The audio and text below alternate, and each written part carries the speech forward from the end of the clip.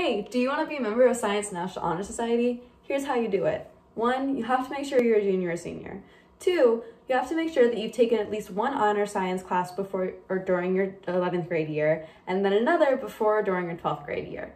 3, you need to maintain a B+ average across all of your science classes. 4 is a little bit more flexible. You can either be an active member of one of Haverford's Science Club, such as Science Academy, Unless, Aware, Robotics, Science Olympiad. There's a ton of options and they're all great. Check them out, join one, you won't regret it. If you're not an active member of one of those clubs, it would also count for you to serve as a peer tutor. You could also complete some independent research and present those findings. Another option is to do some research or an internship with an organization outside of Haverford. As a member, you can attend lectures from officers of the Science National Honor Society, help out with activities run by the society or other science clubs, and attend regular society meetings.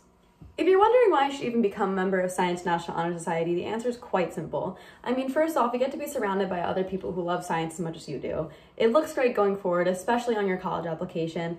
And we have an induction ceremony where you get a certificate with your name saying that you're a member, and then you get to eat food during school. It's really fun.